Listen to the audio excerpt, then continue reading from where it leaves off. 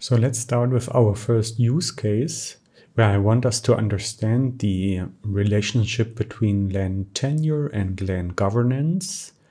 In this case, with the focus on indigenous people and conservation and the success of conservation.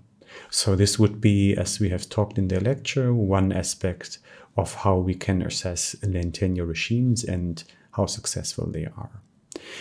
And before we go into really the practical stuff, I would like you to guide you through 4 different main sources which we will make use of.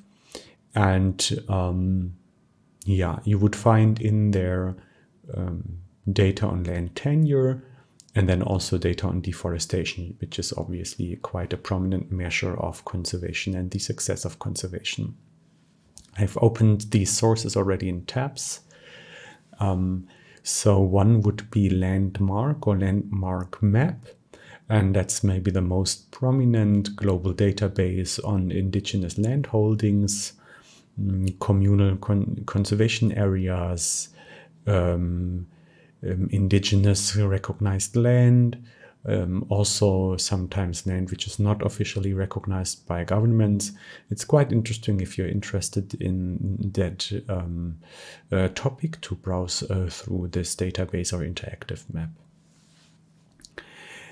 The second quite interesting database would be the World Database on Protected Areas. You can access it via the webpage Protected Planet. And here you would have an overview of all terrestrial and marine protected areas. You can filter them by countries or just download the whole area. The third one would be Global Forest Watch, which is actually an interactive combination of both the data we will be using.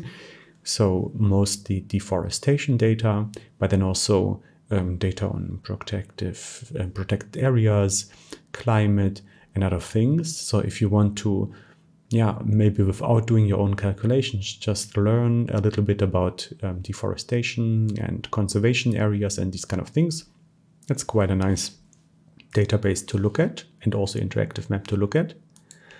And then something we will make use of in terms of satellite or remote sense data would be the Global Deforestation dataset by Hentze et al.